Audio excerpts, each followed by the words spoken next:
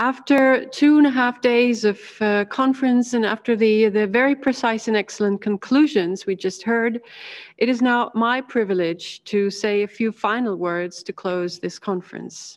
First of all, I would also like to once again thank the organizers, Southeast Europe Association and Aspen Institute, who have put relentless effort into its organization over the past weeks. Above all, I would also like to thank all of the participants, politicians, officials, experts, journalists, and young participants from the region. In these challenging days and with all the difficulties the digital format of such a conference presents, we are very happy about the excellent attendance of many, many participants, viewers, and listeners throughout the entire conference. Let me, in summing up, briefly make a few observations. At the outset, Minister Maas confirmed for the German government that the place of the Western Balkans is in the heart of Europe. At the same time, he made it very clear that the necessity of reforms in the fields of rule of law and the fight against corruption is something we have to solve. The conference put young people at the center of the debate. What are their perspectives? How do they define the problems, and what are their suggestions? The ministers from the region showed great openness to discuss with the young people and to take their views at heart. All 6 ministers promised to address deficits at the level of corruption, rule of law, and red tape. We, and of course, above all, the people in the region, will take them up on it. What became very clear is we do need more efforts with regard to reforms in those fields if we want to improve opportunities in the region. During the conference, many of our young people and panelists made very frank remarks. They feel that there is not enough progress.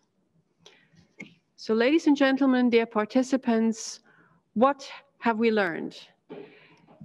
I will not be able to say what all the items we have learned, but just a few takeaways.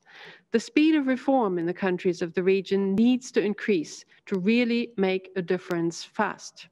We need to listen even more to the young people in the region.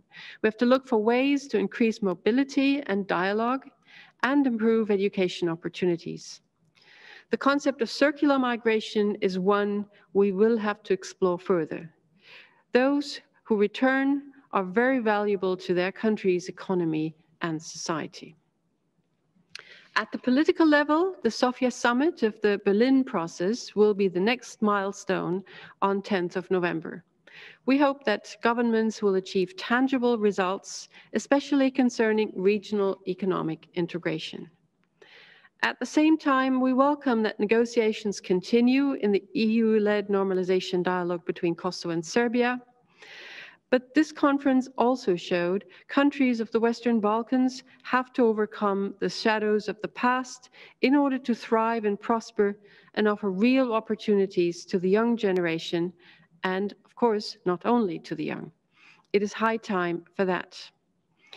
As Genoveva Ruiz Calavera from the European Commission put it yesterday very clearly, migration should be a choice and not an obligation.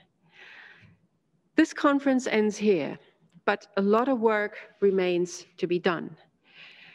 I'm looking forward to continuing our exchange with you, and we hope that follow-up events in a physical format, hopefully, will be possible in a not too far future.